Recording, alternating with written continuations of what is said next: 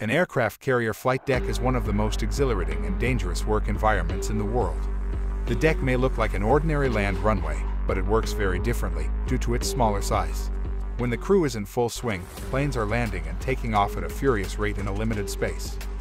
One careless moment, and a fighter jet engine could suck somebody in or blast somebody off the edge of the deck into the ocean. But as dangerous as the flight deck is for the deck crew, they have it pretty easy compared to the pilots. One of the reasons is the G-force which a pilot experienced due to catapult launch system.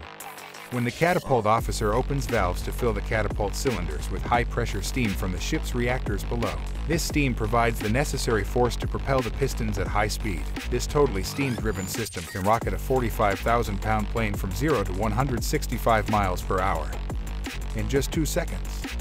And trust me, you would not want to experience that G-force. So if you don't know, now you know.